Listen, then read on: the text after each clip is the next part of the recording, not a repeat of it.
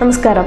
1984 സിഖ് കലാപമാണ് ഡൽഹിയിലെ ആക്രമണങ്ങൾ അവരെ ഓർമ്മപ്പെടുത്തിയത്. മതഭ്രാന്തിൽ രാജ്യതലസ്ഥാനം നിന്ന് കത്തിയത് കണ്ടപ്പോൾ ആ അച്ഛനും മകനും വർഷങ്ങൾ പിന്നോട്ട് സഞ്ചരിച്ചിരിക്കാം. ഹിന്ദു മുസ്ലിം സംഘർഷത്തിൽ ഇന്ത്യ വിറങ്ങലിച്ചപ്പോൾ വർഗീയതയുടെ വിഷം തീണ്ടാത്ത സമഭാവനയുടെ ആശ്വാസം പകരുന്ന സന്ദേശമായിരുന്നു സിഖ് മതവിശ്വാസികളായ അച്ഛനും മകനും. 2 വാഹനങ്ങളിലായി 80ഓളം മുസ്ലിങ്ങളെയാണ് ആക്രമണങ്ങളിൽ നിന്ന് മൊഹീന്ദർ സിംഗും മകൻ ഇന്ദ്രജിത് സിംഗും രക്ഷിച്ചത്.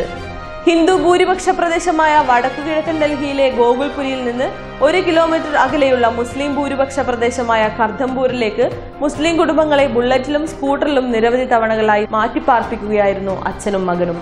ഇന്ദ്രജിത് സിംഗ് ബുള്ളറ്റിലും പിതാവ് 55കാരനായ മൊഹീന്ദർ സിംഗ് സ്കൂട്ടറിലുമായി 20 തവണയോളം ഗോകുൽപുരിയിൽ നിന്ന് കർദ്ധംപൂരിലേക്കും തിരിച്ചും പാഞ്ഞു. 1 മണിക്കൂറിനിടെയായിരുന്നു മതം മറന്ന് മനുഷ്യരായുള്ള ഈ യാത്ര. ഹിന്ദുവിനെയോ മുസ്ലിമിനെയോ ഞാൻ കണ്ടിട്ടില്ല, മനുഷ്യരെ മാത്രമാണ് കണ്ടതെന്ന മൊഹീന്ദ്രന്റെ വാക്കുകളിൽ ജ്വലിക്കുന്നത് കെട്ടുപോകാത്ത മതേതരത്വത്തിന്റെ അഗ്നിയാണ്. അതൊരു പ്രതീക്ഷയും കൂടിയാണ്. ചില മുസ്ലിം യുവാക്കളെ ആക്രമണത്തിൽ നിന്ന് രക്ഷപ്പെടുത്താനായി സിഖ് തലപ്പാവുകൾ അണിയിച്ചാണ് കൂടെ കൂട്ടിയതെന്ന് ഇന്ദ്രജിത് സിംഗ് പറഞ്ഞു. ഡൽഹി കലാപത്തിന്റെ ഞെട്ടലിൽ നിന്ന് രാജ്യം ഇതുവരെ മുക്തമായിട്ടില്ല. അത്തരമൊരവസ്ഥയിൽ മതമല്ല മനുഷ്യനാണ് എന്ന് പറയുന്ന ഇവരെ പോലുള്ളവർ തന്നെയാണ് ഇന്ത്യയുടെ പ്രതീക്ഷ. News desk, press live TV.